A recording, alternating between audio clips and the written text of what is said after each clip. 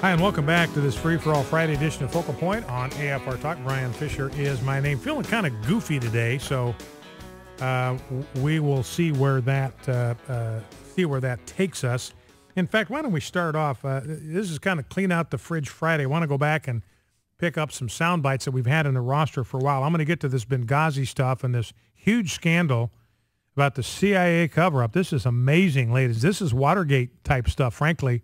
This is the kind of stuff that can bring down a presidency. If we had anybody in Washington anymore that was even concerned at all whatsoever about the law and the Constitution, this would be the end of this presidency. So we'll talk about that here in just a second. We've got a global travel advisory by our State Department. They're telling Americans don't travel anywhere in the world. Why? Because there are Muslims out there that want to kill us. I mean, we are not at war with Islam. Let's be clear about that. We're not at war with Islam, but Islam, ladies and gentlemen, is at war with us. That's why we've got a global travel alert for the entire month of August.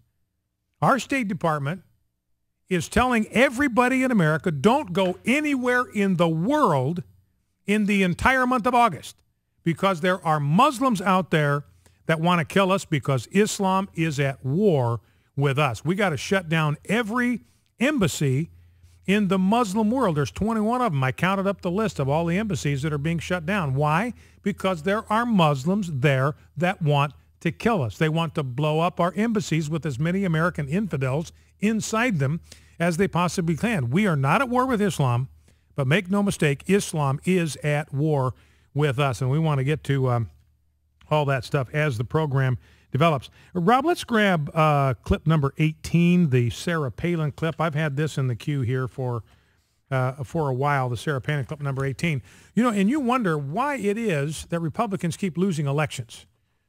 You've got this great story about a Republican that won. In fact, several stories of Republicans that are winning elections in heavily Hispanic districts. And these are white guys. These are white guys that are defeating Latino candidates in heavily Hispanic districts. And see, we're told that's impossible. You can't do that. You've got to pander to the Hispanics if you're ever going to get their votes. We got to grovel. We got to pander.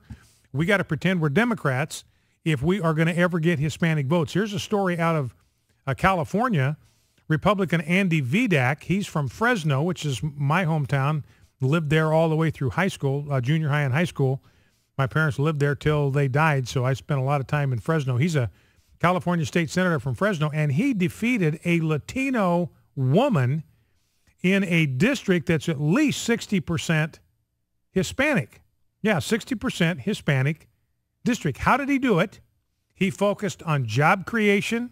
He focused on affordable energy, and he focused on opposition to big government. He just focused on classic principles of conservatism, and he won this runoff 54-46. And he talked about the fact that the federal government has shut off the water supply to farmers in the Central Valley there, San Joaquin Valley, one of the richest agricultural sectors in the entire world. And the federal government, the EPA, because they want to protect the Delta smelt. This thing is a little 3-inch bait fish. It's a bait fish. Criminally, it's a bait fish. And in order to protect this 3-inch Delta smelt bait fish, they have reduced water supplies to farmers in the richest agricultural region in the world by 80%. They're only getting 20% of their water. So Andy Vidak said, look, that's big government. It's out of control. This regulation is putting you out of work. It's crippling the economy. It's raising the cost of food. And I pledge that I will go to Washington. I will do my best to do something about it. And he wins. He beats a woman Latina in a heavily Hispanic district. Here's another guy, Blake Farenthold. He's a sophomore Republican congressman from Corpus Christi, Texas. He also lives in a 70% Hispanic district, which borders Mexico. His name is Blake Farenthold. I haven't seen a picture of him, but that sounds about as white bread as you can get. Blake Farenthold. He says you got to do the same sort of outreach to Hispanics that you do to any other group. They want to see their congressman. Now, he won in 2010, that tidal wave, everybody running against Obamacare. That's why it's so aggravating to see these Republicans run from this challenge to Obamacare. It makes absolutely no sense in any objective world that these Republicans would be afraid to take on Obamacare, to join Ted Cruz, to join Mike Lee, to join Rand Paul, and take on Obamacare and defund that puppy. I've done some research into it, and I will tell you the funding that's at stake for Obamacare. It would make a difference. Once again, if the law made any difference, if people followed the Constitution, Obamacare would be stopped dead in its tracks by defunding, by refusing to vote for it in the continuing resolution. But Blake Farenthold says, look, this is how you win. You just go, it doesn't matter. It doesn't matter if your district is 70% Hispanic. You don't go in there and pander to them. You show up at their events. You show up in their neighborhoods just like you were if you were running in a different district, and you articulate a conservative message. You know, his case is that the Democrat Party, he's running against Democrats, that their party had moved too far to the left on issues like abortion and health care. This guy ran on a pro-life platform in a heavily Hispanic district on the border with Mexico, and he won. Said, look, the Democrats have moved too far on the issue of abortion. So if you want somebody that's got a more sane position, that's concerned about the health of babies in the womb, I'm your guy. And he's winning. And he campaigned on the issue of health care. So again, ladies, we do not have to pander to Hispanics to win. They want the same things that all of us want. They want a flourishing economy, a burgeoning economy. They want a good education for their kids. They want accessible and affordable health care. They want opportunity to get jobs. They want to be able to put their kids in good schools. They want to be able to live in safe neighborhoods. They want strong, prosperous, happy families. They want exactly the same things that all of us want. And we know the kind of public policies that will give them the opportunity to fulfill their dreams. And meanwhile, you got John McCain out there. He was kind of laughing about it, but he was asked, you know, if he had to choose between Hillary Clinton and Rand Paul in 2016, who would you pick? And he said that would be a tough choice. Now, he was kind of laughing when he said it, so you got to take that into consideration.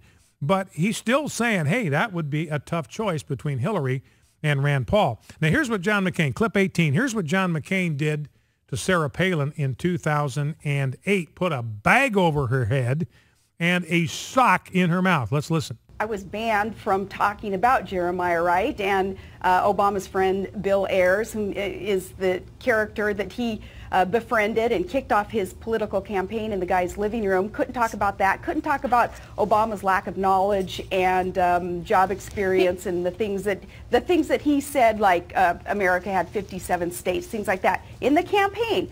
Greta, this is important for Americans to understand. I was not allowed to talk about things like that because those elitists, those who are the brainiacs in the GOP machine running John McCain's campaign at the time, said that the media would eat us alive if we brought up these things. So what did that get us, though? What that got us, this kind of complacency and a self-censoring of a campaign where we weren't allowed to tell the truth about who this candidate was, Barack Obama, what it got us was a list of these scandals. This is kind of the redneck version of one of those elitist tactics of Karl Rove, how he uses his whiteboard. This is the redneck version of a whiteboard. And on this lists the scandals that are destroying America.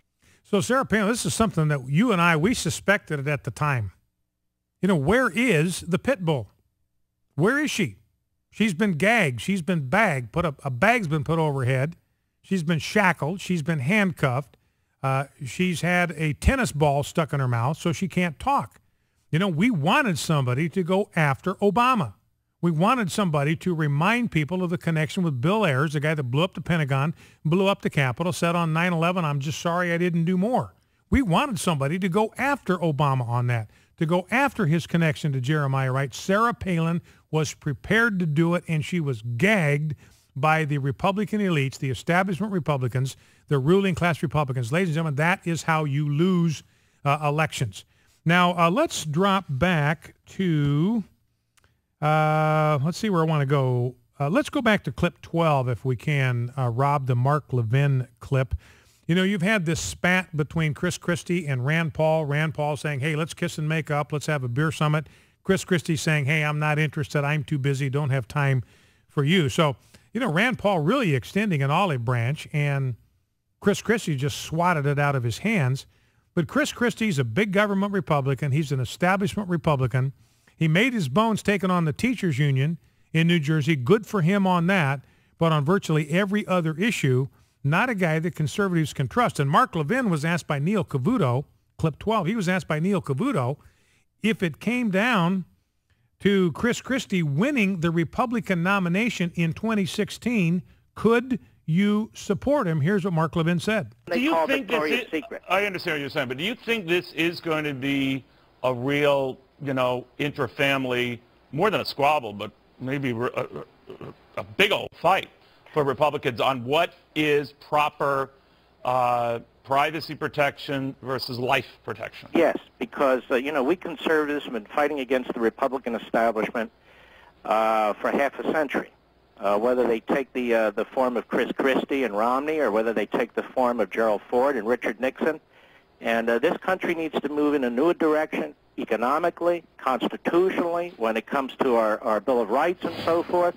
No, I take a back step to nobody in securing the border, securing this country, building up our military. Wait a minute. I'm sorry, Mark, but if Chris Christie were the Republican nominee in 2016, would Mark Levin support it? I doubt it. Really? I doubt it. He's another. If Hillary Clinton were the Democratic nominee, what would you just sit the election out? I don't know. We'll see. I'm sick and Neil, look, this is the problem. Guys like me have been voting Republican our entire lives, and we're taken advantage of, and the base is under attack now. You know, one of your colleagues there, Karl Rove, has actually set up a PAC to attack the Tea Party in primaries and so forth. I've had enough. I've had enough. I'm not going to be a sucker anymore. So that's Mark Levin. That's pretty strong medicine there. If it was a choice between Hillary Clinton, we already heard John McCain say if it's a choice between Rand Paul and Hillary, he says that's a tough choice. Mark Levin says if it's down to Chris Christie and Hillary Clinton, that's a tough choice for me because I am sick and tired of being taken advantage of. The base is being taken advantage of. It's under attack right now by ruling class Republicans like Karl Rove. He says, I've had enough. I'm not going to be a sucker anymore. So let's hope the GOP is listening. Mark Levin speaking for a lot of conservatives out there. Focal Point AFR Talk.